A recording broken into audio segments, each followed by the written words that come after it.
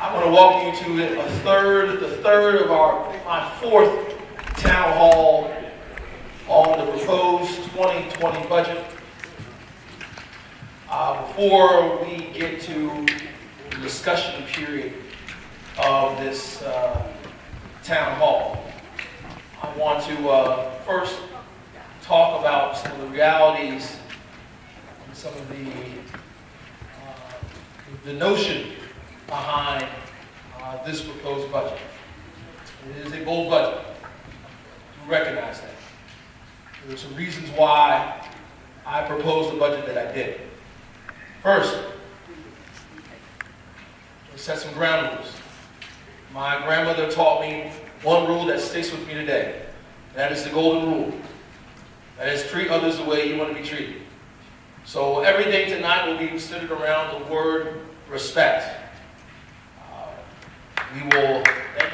Thank you. That's not something that should be, that should just be a given in our politics today, but everything tonight will be centered around the word respect, because at the end of the day, we all want the city to go in the same direction. We may disagree on how to get it there, but we all want the city to go in the same direction. All right, so when I first began this job in 2017, I told the public that I would do a few things before ever looking at. Number one, I said I would conduct a performance review of every single department in my first 100 days. We did that. I said that we would commit to collecting more of the taxes that we've been owed. We've made some serious steps towards that. I said that I would go across the street and beg and lobby the Commonwealth of Virginia for more dollars. And in December and January, we teamed up as a community, and we did that. I also said that we have to use every tool in our toolbox when it comes to expanding the tax base in this city. That means economic development, particularly downtown redevelopment. We've proposed it. And with all that we have done, we still were looking at a budget that essentially was the status quo. And we also know some of the harsh realities that we'll talk about in a minute that this city still faces. Now, I had a choice to make. Do I sit on my hands and continue with the status quo of the city? Or do we continue the work of trying to fix it? Not just Richmond Public Schools, but also the roads that also hinder us from progress. And that's why I proposed this budget. Now, I recognize those who've lived in the city for a very long time have experienced some mismanagement of Richmond government, a lack of transparency in Richmond government. But that is why I'm here tonight to have this discussion. Because this is about the future of our city. And we have a choice to make. We'll talk about it a little further. Either we can continue to be a top 10 place for people who want to just visit and spend money in our bars, in our breweries, in our restaurants, or we can be a top 10 place where people can live. This budget is about the latter. So the harsh reality is this. No politician has told you this, but I will today. And I said it on March 6th when I proposed this budget. We have been building budgets for roughly a decade or more now on deferred maintenance, on disinvestment, and on dishonesty. And let me tell you why. We have told you that we can still provide a high-quality service as a city with less staff, for less money. And you have not gotten that. This isn't anything new. You have not gotten that. I think it's time we fix that with this budget. Here are a couple visuals. This is a group of children sitting around a heater with coats on in the wintertime, not in Alabama, not in Mississippi, but here in Richmond. is every day for the 24,000 kids who attend Richmond Public Schools, who don't have a high-quality facility. Number two, this is a bathroom not in Mississippi, not in Alabama, in the city of Richmond. This bathroom is fixed, but these sort of conditions continue to plague many of our kids who walk through our doors. In addition to that, you've all seen this. You've seen that. You've seen these potholes. You've traversed our streets. Bobby Vince is going to step up here in a few and talk to you about our deficient road network in this city. 65% of the roads in this city are either very poor or fair. And they're mostly on the very poor side, because we've not had a sustainable paving program in years. And in this district right here, in the first ward, you have the fourth worst roads in all of the city. Now, some real competition out in the East End.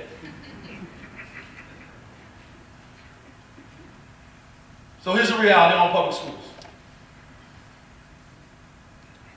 Let's first start with this. 73 of 100 babies born in the city of Richmond are enrolled in Richmond Public Schools. 73 of 100. 27 of 100 white babies born in this city are enrolled in Richmond Public Schools. So the question is, Mr. Mayor, where are they enrolled? They're not enrolled in Richmond. They're enrolled in Henrico, in Chesterfield, in Hanover, and all the private schools we have to offer here in the region. Not enrolled in Richmond Public Schools. 74% of Latino kids in this city drop out. We have the lowest graduation rate in the Commonwealth of Virginia. Half of our schools are unaccredited. And 75% of RPS students live near or below the poverty line. As you all know, 40% of our children live below the poverty line in the city.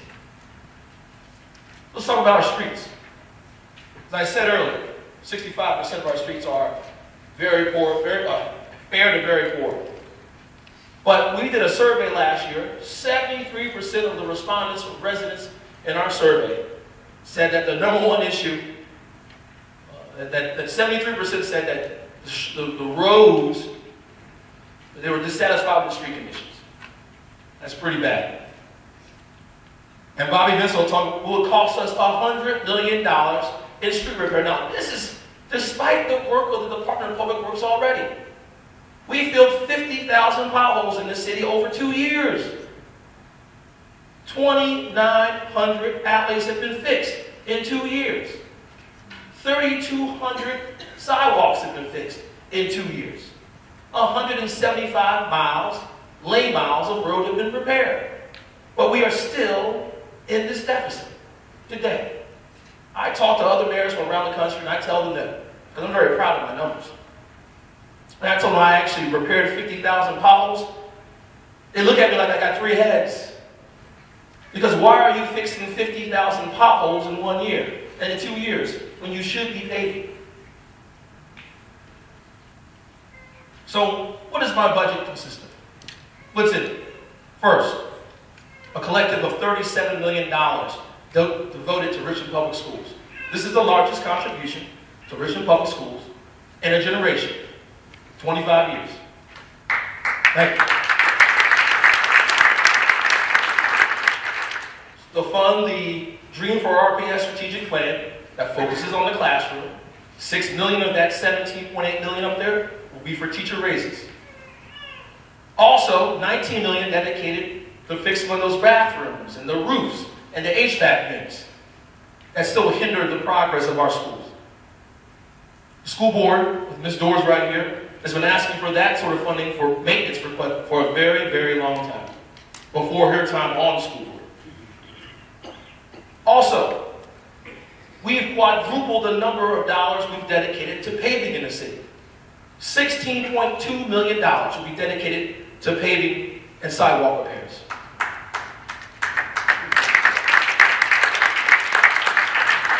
In 2019, we budgeted $3.5 million roughly. In 2018, we budgeted $2.89 million. That is why we have to fill 50,000 potholes in 2 years. We're putting Band-Aids on problems that really just need to be fixed. I put also extra $1 million in the budget, roughly, for transportation for the communities that need it the most, so they get from their job to the job, to home to the job. Another key component of the budget, roughly $500,000 towards eviction diversion. You all read about it in the New York Times. Richmond will have the second highest rate of evictions in the United States of America. And we were on the front page for that. And guess what? When you overlay where the highest eviction rates in this city on top of where our schools are underperforming, it matches up perfectly. Because guess what? If you don't know where you're going to sleep at night, it makes it very difficult to wake up the next day and do mathematics, and to read, and to perform well in the classroom. And we have to fix that. So our goal is working with our partner system to mitigate 500 of those evictions each and every year, starting this summer. And also we put $2.9 million in the Affordable Housing Trust Fund, because guess what? 27,000 people now call Richmond home. Many are young people and empty nesters, and we are creating a squeeze in many of our neighborhoods. We can only look, this tonight's about looking forward, but just one thing to look backward real quick. We all know that this is all by design while we're in this situation today. You look at our neighborhoods that are suffering the most, and you look at them 40 or 50 years from now. This was by design by some of our predecessors. I'm the one in this room. We have to fix these issues if we want to continue to be an inclusive and competitive city. Let's talk about the efficiencies we brought into city government. Before I was mayor, our city could not even submit its CAFR, its Comprehensive Audit and Finance Report, on time. This is essentially the receipts for what you did in 1 year, what you bought, what you spent your money on. We couldn't do that. Since I've been mayor, we not only submitted it on time, we've submitted it early, saving the city millions of dollars. We are a AA+ city, one step below a AAA. So when I hear people say about how Richmond's wasting money or how Richmond's spending its money, well, the credit rating agencies and Wall Street don't think that. You ask Moody's, S&P, and Fitch. They put us one step below AAA. We've increased our tax collection rate. More of our taxes are being collected in the city than they were before I took office. And this budget features that, about 97%, correct, Ms. Reed? Delinquent taxes have been collected. We had a tax amnesty program my first year. Telling folks, hey, you owe taxes? No penalty, come pay them. And we're selling more of those abandoned and delinquent properties as well than we ever had before. We've moved such operations like snow plowing inside government. Why? Because we had contracts on the books that we were paying folks $500 an hour to plow the snow. Your taxpayer dollars.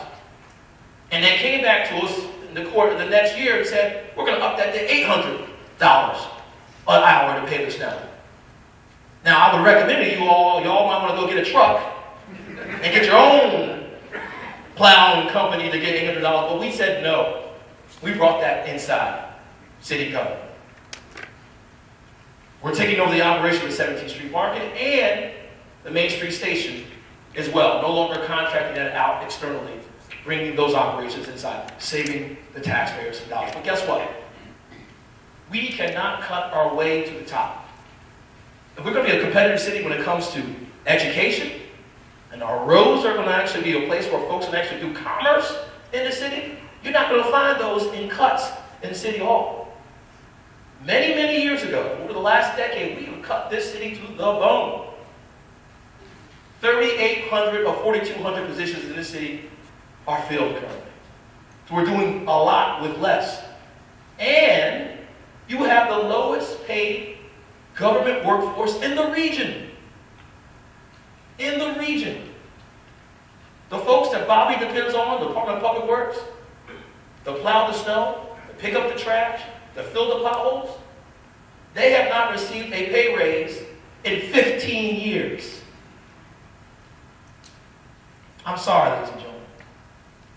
I can't sleep at night knowing that the people who pick up our trash are not getting what they're owed for doing a good job. So folks always want to compare us to the counties. That is the number one go-to. Let me talk about it real quick. We are not Henrico County. We are not Chesterfield County. And we surely are not Hanover. Let me tell you why. We were the capital of the Commonwealth of Virginia. We were the headquarters of state government. 30% of our land is occupied by state government. Or 30% of our land is tax exempt. The vast majority of it is VCU or other colleges and the Commonwealth of Virginia. But guess what? With that great title being the state capital, what do you get for that? We miss out on $50 million in tax dollars every year. Can you imagine what we could do with $50 million? I know I do. And outside of that, we are the urban core of the Richmond region. And 25% of our citizenry lives under the poverty line, which means we have a special burden that our friends in Henrico and Chesterfield and Hanover do not carry. Non-taxable land and a high rate of poverty. So, you would think that the Commonwealth would understand our plight. But they don't. Because the way they fund education doesn't take into consideration, number one, poverty. And they believe, through their funding formula, that the kids who live in Chesterfield and Henrico are needier. Why? Because their formula evaluates land value. And guess what? We have more valuable land than Henrico and Chesterfield. Because you've been downtown and seen those tall buildings, ever seen the state capitol? It's valuable property down there downtown. And a river runs through it. However, we don't receive tax dollars on those properties. So it changes the ability to pay. What does it say right here? 2.5 times, we have 2.5 times the poverty than Henrico. We have 3.5 times the poverty than Chesterfield. Yet they receive more dollars for their schools than we do. Also, I hear about how we go about, how do we spend our money? So folks want to compare us to the Loudons and the Arlingtons and the Fairfax and the Newport Newses and the Norfolks and the Hamptons. Let me tell you how we spend our money. We may categorize our money differently. We do that. But we are not off from where our peers spend their money. Of the $91 million spent on general administration of government, the operations of City Hall, was it 49? 48 million of that 91 is spent on GRTC. That's our transit authority here in the city or in the region. Other government agencies like Richmond Behavioral Health Authority, Richmond Ambulance Authority. Some of these other localities that we are compared to, the Virginia Beaches and the Norfolks and the Hamptons, down in Hampton Roads, they don't spend their monies on authorities like we do. We do it more in a collective way with the region. And so this inflates the number when it comes to general administration. So our spending on general administration is not out of whack with the Newport Newses and the Hamptons. Those are just the facts. Let's talk a little about the history of the real estate tax rate in the city of Richmond. In 1988, when I was 7 years old, the tax rate in the city of Richmond for real estate was $1.53 per 100. When that was just a thought in 1980, it was $2.12.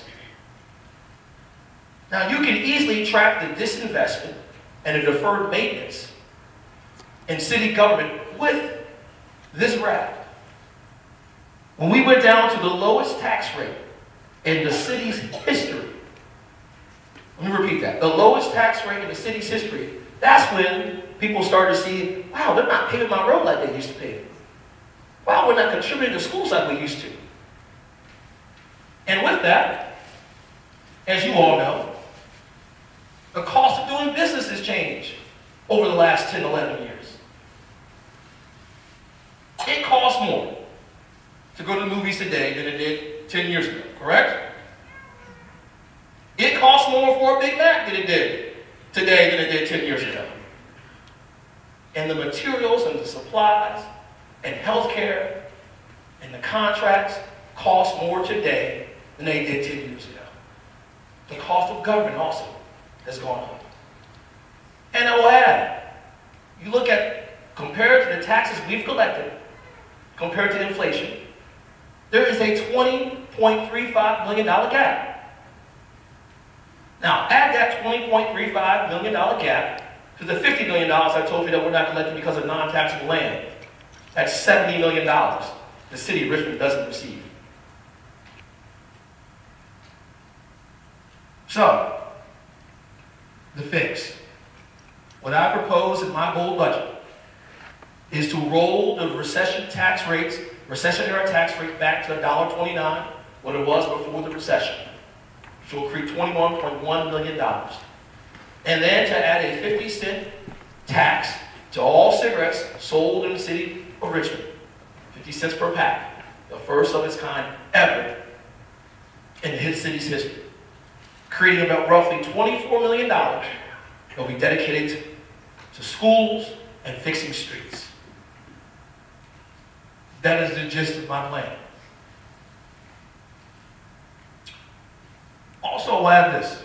The Alexandrias, the Hamptons and the Newport News, and even yesterday, Virginia Beach proposed a tax increase on real estate. All match, all are rolling back to recessionary rates. Richmond is the last to do so. Let's look at who pays the real estate tax in the city of Richmond. Let's look at that bucket. All right? I'm going to read it because I know it's a little small for some of those folks who are challenged with their sight. If you own a property up to $100,000, that is valued at $100,000, you make up 4% of the tax collection pie, the real estate tax pie.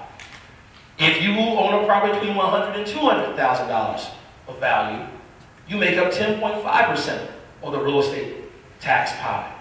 If you own a property between $200,000 and $300,000, you pay 10.8% of the real estate tax pie.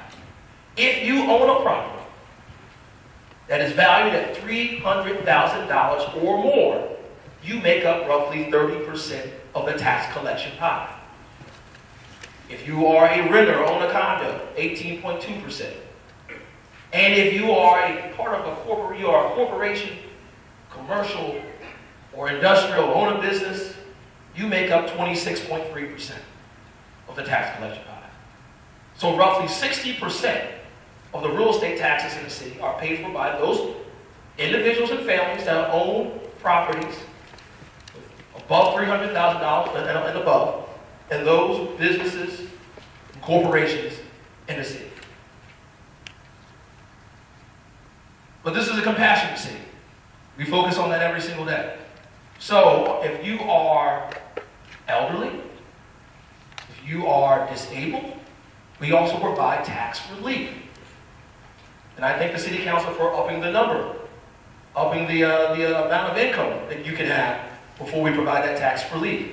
So if you make up to $60,000, you might, and are 65 years or older, or disabled, living on a fixed income, you qualify for tax relief in the city. So if you make between $0 and $30,000, we will relieve all of your taxes in this city. If you're elderly and you're disabled.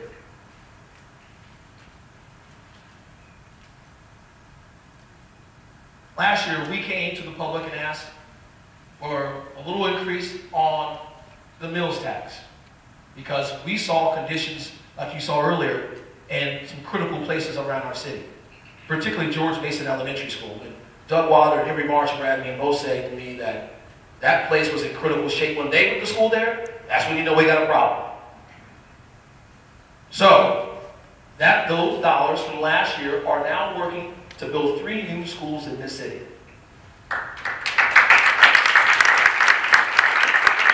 George Mason Elementary School, Green Elementary School on the south side, and a new middle school on the south side as well.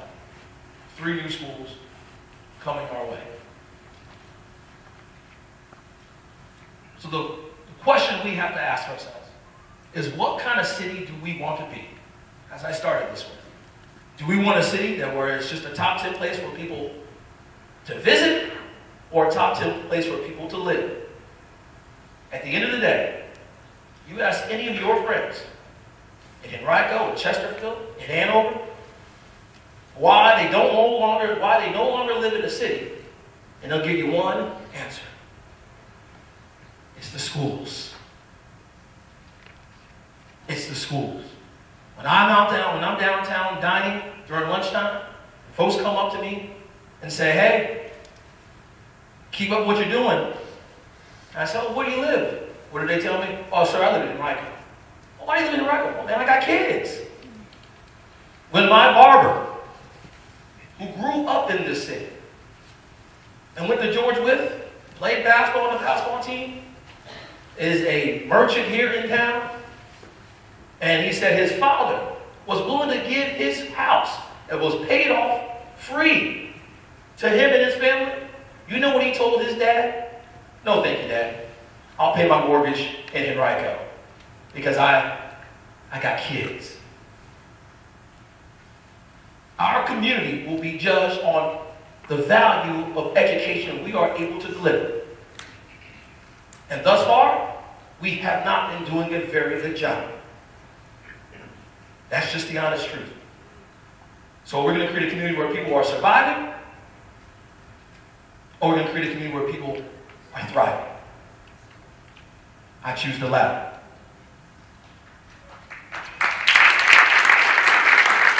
I'm going to have Bobby Vincent come on real quick to talk about the deficiencies in our road network.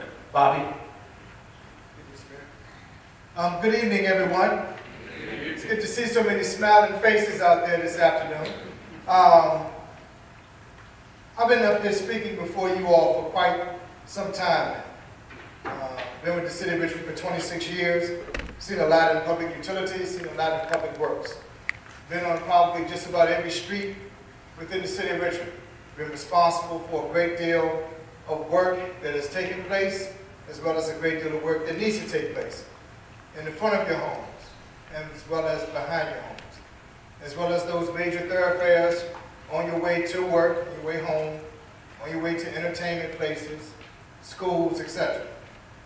I'm native Richmond, born in Richmond Memorial Hospital. I drive on the same streets you drive on. My baby boy goes to Richmond Public Schools. In other words, you're looking at a man that's vested, invested in Richmond. I want to see the exact same things that you all want to see. And in worst case scenario, if I'm not hearing it from you all, I'm hearing it from my wife. So you can assure that when I hit a pothole, or when she hits a pothole, or when my middle son hits a pothole, that money comes out of my pocket as well. And it has. The $16.2 million that the mayor is proposing is not money that needs to be a choice. Here in Richmond right now, with regards to the condition of our roads, we are all thirsty. Only thing that this budget is doing is offering you water. Who wouldn't want to offer water to somebody that's thirsty? Who wouldn't want to offer food to somebody that's hungry? Our roads right now, they're dry. That's why the potholes aren't lasting. The filling of the potholes aren't lasting. It takes oil in the street in order for the oil, for the material that's filling the potholes to bond to it. If not, it's like putting asphalt in the sand.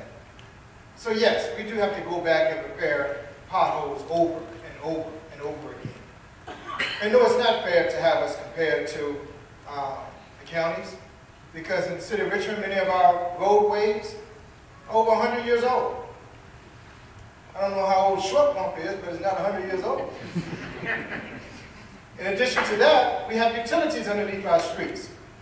In the counties, they have utilities in people's front yards. So every time that something goes wrong or a new development takes place, our streets have to be dug up. We have to dig down 3 to 15 feet within our roadways. That causes problems. We're working with the Department of Public Utilities as well as Economic Development to make sure that we get the biggest bang for our buck. But $3 million a year, $2 million a year, it's never going to cut it with regards to the needs that we have.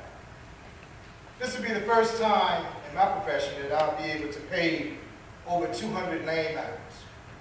And what is that going to do for us? That means multiple neighborhoods and multiple major arterials within every council district, which when many of us are driving in the street, we'll be honest, I care less about your council district. When I'm driving in the street, nothing dings in my car letting me know that I just crossed into another council district. I'm driving in the street listening to whatever I'm listening to. And so are you. It's all about Richmond. And when you look at the maps of the city of Richmond, the 50,000 potholes that the mayor referred to are in every single last council district. But you want to know where they're not as prevalent? In those neighborhoods that we paved over the last 5 years. There's still some there, but they're not as prevalent. So in those streets that we haven't paved in the last 10 to 15 years, the streets are going to be riddled with potholes. And I'm tired of practicing. I've practiced as much as I can practice. I'm ready for game day. We've looked at the data. We know what the conditions are on every single road in the city of Richmond. Please look at joining the mayor and getting this budget approved so that we can play the game of repairing our streets. Thank you.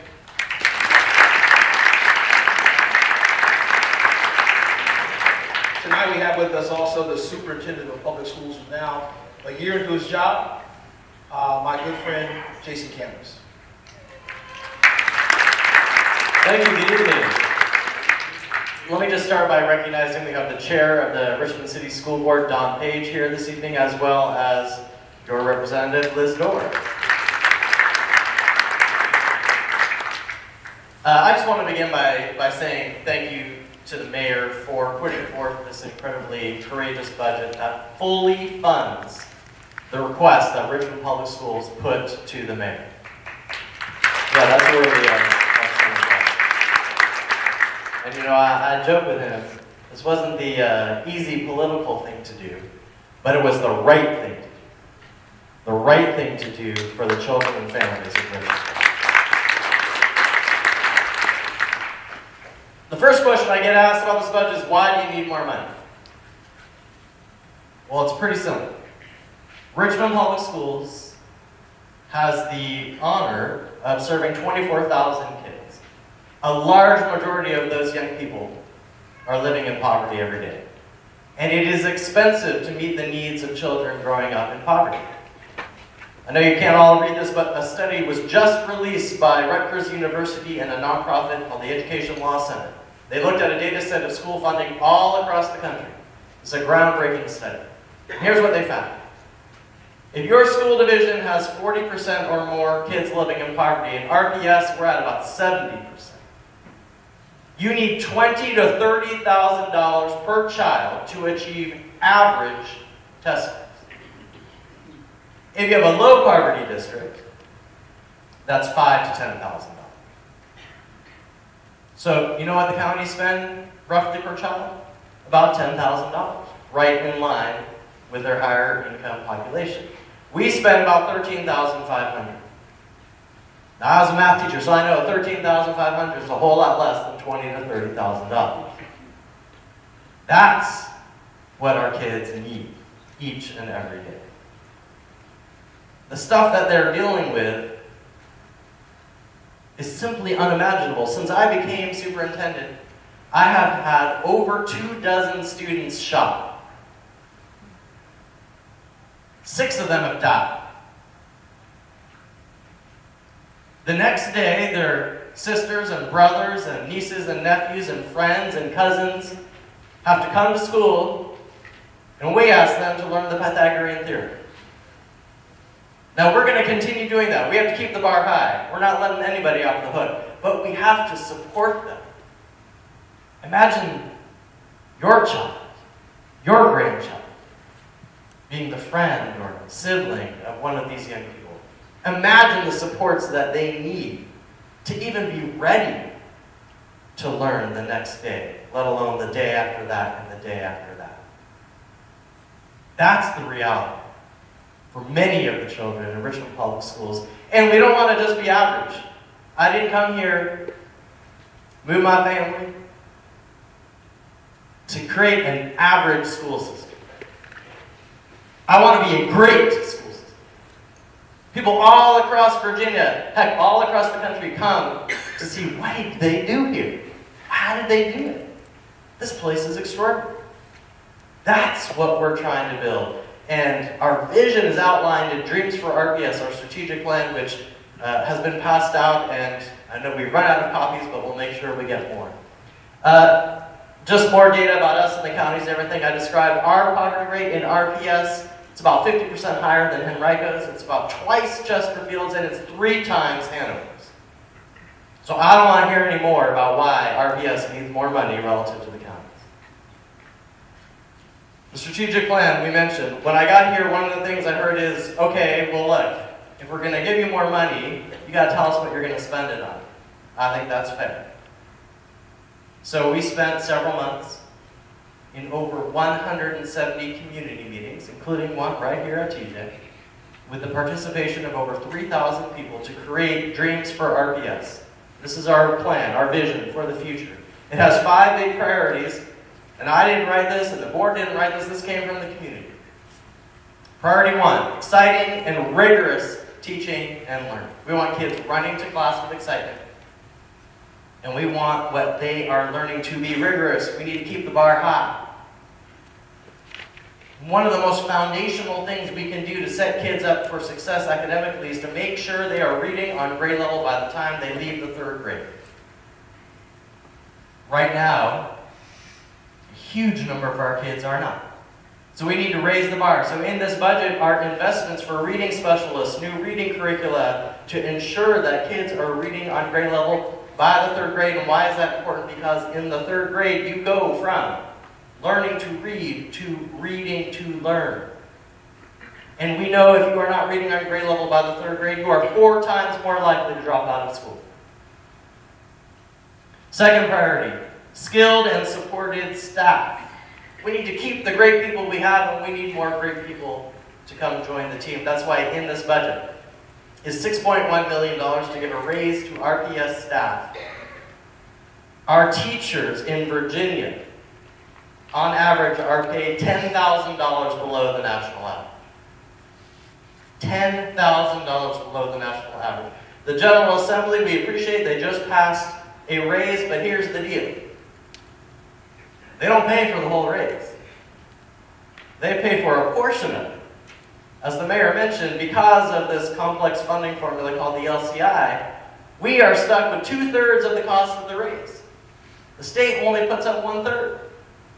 So this budget fully funds the local portion of that raise. It's not just teachers, that's nurses and bus drivers and custodians. I had a nurse that resigned because she was living on food stamps. We have to do better. Third priority, safe and loving school cultures. My number 1 job is to keep our kids safe. I say that as superintendent, but also as an RPS parent myself. But we want to do so much more than that. We want our kids to feel loved at school, to feel affirmed and nurtured for who they are, however they identify. We have to create those kinds of cultures in our schools. So investments in this budget, more mental health and other supports to help our kids deal with the things going on in their lives. Also in this budget, new training for teachers on restorative justice. So we stop suspending kids, sending them home. They come back with the exact same problems, and the cycle continues. We have to break the school to prison pipeline. And yes, there's even money in there to help our schools celebrate our students.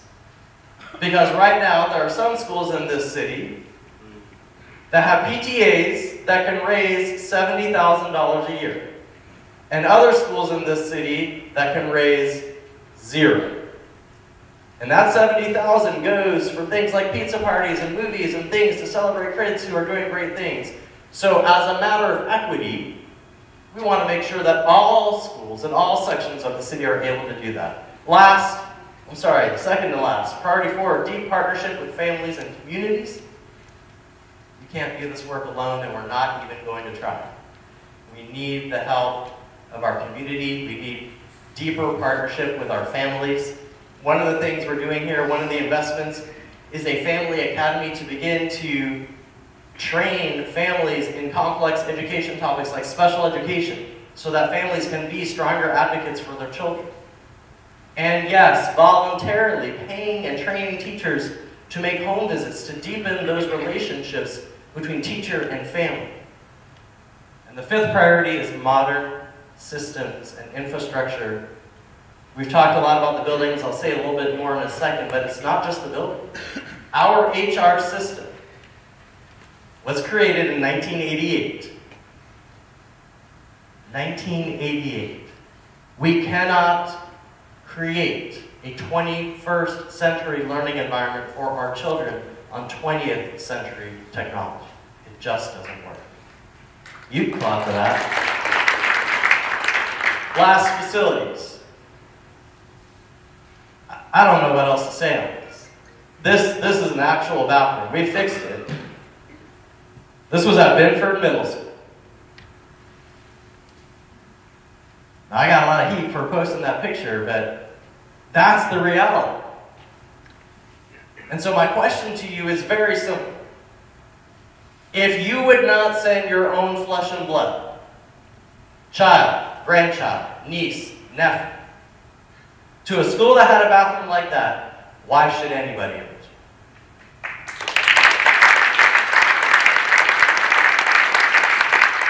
So the mayor's budget puts $19 million, $19 million for roofs, new ACs, boilers. I got an email today. The heat's out, kids are cold. So we scramble to go fix it. But we have boilers 50 plus years old. Look, bottom line, either we're going to be a city for some of our residents, or a city for all of our residents.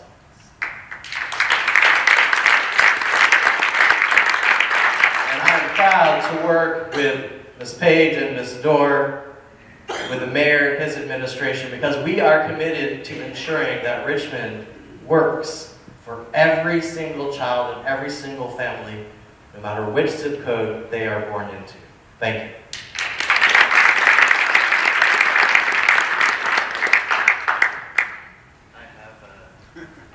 Real quick, I forgot, we have Principal Ricky from Binford Middle School to say a very quick word, and then we have Ram Bhagat, who leads some of our school culture work, restorative justice, and trauma-informed care, to also share a very quick word. Thank you. So there's nothing like seeing that picture of the bathrooms at my school. And that's how our relationship started with Superintendent Camus. I'm extremely proud to work for him, to work with him. I've been at Binford for the last 4 years. Mayor Stoney, your leadership, we are on fire together. I'm up here for a brief moment because that picture for us was what we were living through and trying to convince current families that don't have choice, that it's okay, we'll just use another bathroom.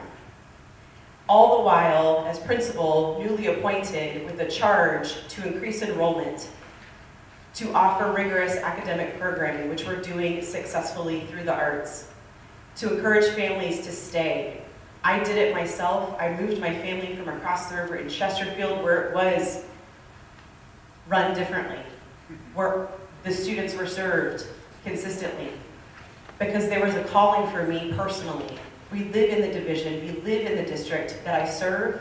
My son went to Binford, and he was in those bathrooms, and we were doing the best that we could. My daughter, when she was a first grader, spoke to city council, and I asked her for advice last night. I said, Amelie, what do? I'm going to talk to a room full of strangers who might agree with the mayor's budget. I certainly hope that they do. I said, what do I say? And she goes, Mom, be nice. She said that. She said, be nice, because everybody wants to help. Because these are kids. Of course everybody wants to help. And that was both humbling, but also really frightening. Because I don't know that I agree with that. Our school serves the entire city. And that's where I'm not really sure, because Binford, for the first time, was able to raise funds through the PTA to do the things that we just can't do with our budget. Our facilities crew is in our building tirelessly trying to make things just work. Amelie's coming to that school in 2 years. I'm trying to do her proud while also serving this entire city. She also said, Mom, know what you're standing for. And I could say that I'm standing for courageous, brilliant teachers. Teachers who are refusing to leave when things get harder. Teachers who are willing to spend their own money to keep our kids warm, to keep our kids connected. And she said, Mom, make sure you end with a strong statement. She's being educated in Richmond Public Schools, so this is her education speaking back to me. So I would just like to say in the short little time that I have with you, come to Binford and see it for yourself. If you are in doubt whatsoever about what Mayor Stoney is proposing, I invite you personally to come see it. Our school represents this entire city. We are doing what was asked of us in terms of providing safe, rigorous, challenging, affirming education to our kids. My teachers are staying because they feel valued. Come and see it for yourself, and you help me problem solve. How many more beautiful murals and paintings can I use to cover the plaster holes that are coming down and crumbling after 104 years of being open with 45 years of deferred maintenance? Thank you for being here and fighting the good fight with us, Mayor Stoney. Thank you for your leadership. Superintendent Cameras, the pleasure's been mine.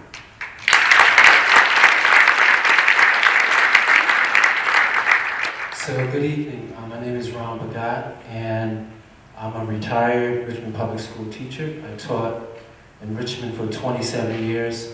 I taught in Henrico for 3 years, and I taught in DC Public Schools for 1 year.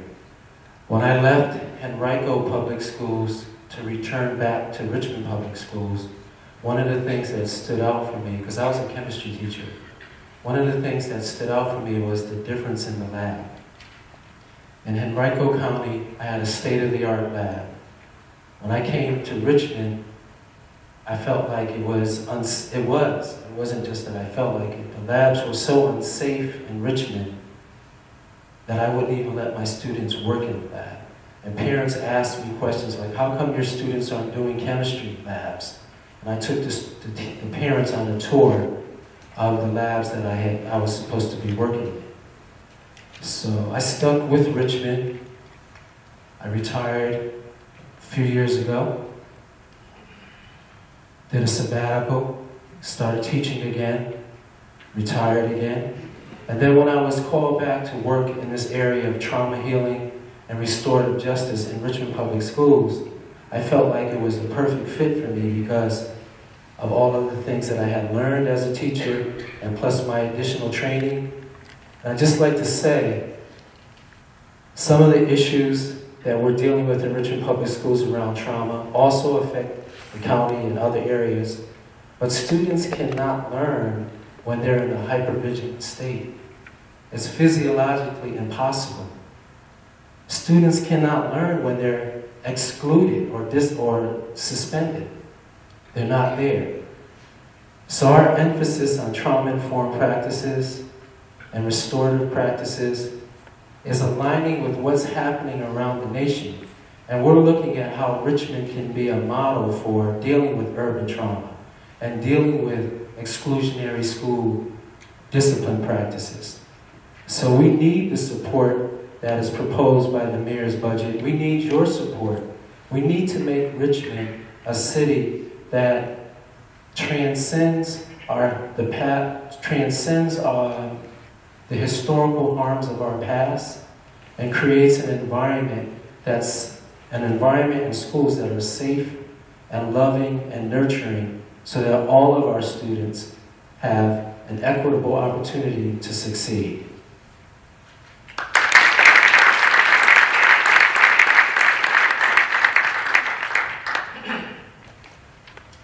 So I was asked to do an exercise the other day, and we began master planning for what 2037 will look like in Richmond, which makes will create 300 years in this city in 2037.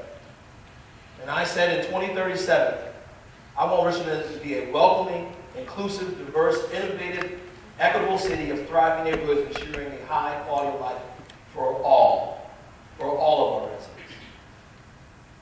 That's what we're shooting for 2037.